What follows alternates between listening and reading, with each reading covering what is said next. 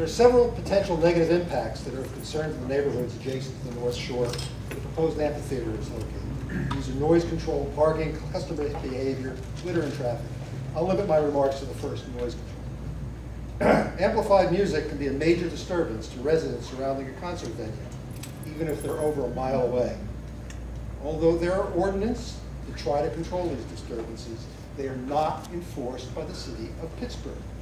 The Kenny Chesney concert last Saturday was a good example.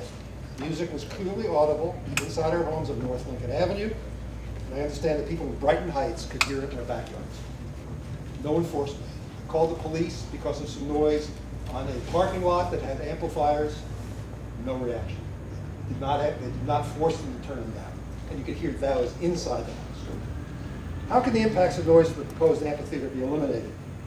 First of all, mediation suggested in the sound study should be a required part of the occupancy permit. In addition, there are 4 other elements that should be required for the proposed amphitheater.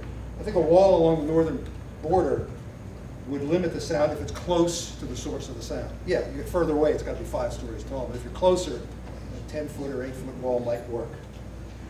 Permanent sound monitors should be placed on the amphitheater grounds. These monitors will be connected to a computer between the music feed and the loudspeakers and should be pre-programmed by professional independent sound engineers to limit the sound expected off-sites to those limits specified in the proposal. When the sound approaches projected limits, the computer will automatically reduce amplification to maintain these limits. Performers and/or amphitheater personnel will not be able to interfere with this process. An agreement with the performers to limit their sound is useless. They played it too loud. What's going to happen? You're going to pay a $400 fine to the